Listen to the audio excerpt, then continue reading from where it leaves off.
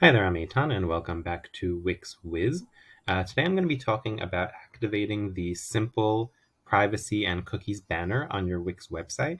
And this is something that's really important because there are different countries that regulate these kinds of stuff. And if you're doing business in those countries and you don't want to get screwed over, then you'll want to have these privacy and cookie banners. And it's something that people have come to expect whenever they land on a new website. So let's get started. So I'm here in my Wix dashboard, and you can see here from the top that I am in settings and privacy and cookies. If you're not sure, you could just take a look here in the search bar and find privacy and cookies. And you see several options here, and I'm really going to be talking about the first option, which is to display a cookie consent banner. And so I'm just going to click over here to say get started. And now I can make some different choices about, how my banner will look. So first of all, I'm just going to say display cookie banner on site. And now you could see here, it's quite small, but you could see kind of like a rendering of what it might look like. And I can choose, let's say, dark, which actually looks kind of good on my site, or customize, and I can kind of choose different colors and stuff here. I'm actually just going to go with the dark one. I like the way that looks. And then we have privacy policy link text. So this is a link that will go to a page that's your privacy policy, which I actually don't have on my site yet, but maybe I should set that up. And here you have options for a decline all button. That means they don't accept any of the cookies. And then add cookie setting widget to all pages. So this will display it on every single page of the website, which I'm not going to do because I think that would probably be pretty annoying. Here you can kind of write the custom text of what your cookie banner will say. So that's what's right over here.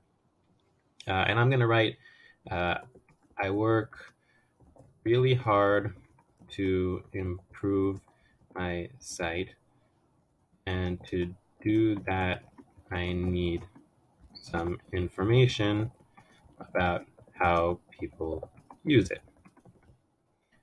Okay. And then I can let people kind of say yes or no. And I think it's quite important to kind of think of something unique here and out of the box. And if you go to some other sites, then you can find some that kind of try to go a little out of the box with these things because it really can improve the experience of something which is otherwise quite a crappy user experience, like some kind of pop-up on the page, which you just have to put there. Here for the privacy policy, here it's probably going to give me some issues because I don't have a page set up. I'm just going to say that it should go for now to the contact me page. Oh, it doesn't let me. Please choose a page to link to your privacy policy info.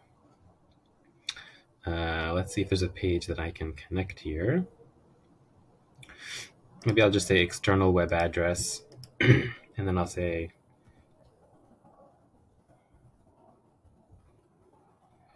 privacy.